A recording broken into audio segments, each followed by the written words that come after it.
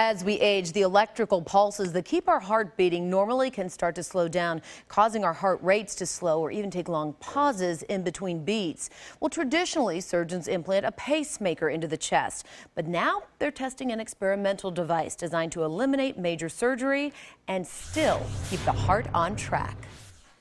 Here we go. 73-year-old Tom Brubaker checks his blood pressure, heart rate, and pulse several times a day. Oh, geez, this is high. It tells me that I'm in AFib.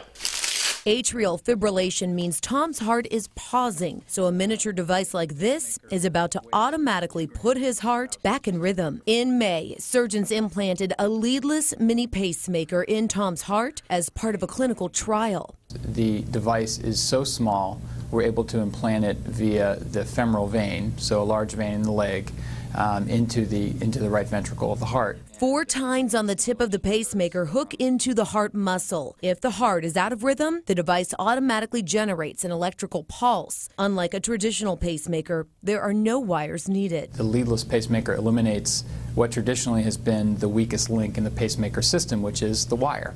I've said to people, oh, I just got a new pacemaker. Oh, did you? Yes. I said it was put in my heart. Oh, okay. What? Since he didn't need a large incision, Tom was back on his feet quickly. Look at the beautiful clouds. And happy to spend a sunny day outdoors.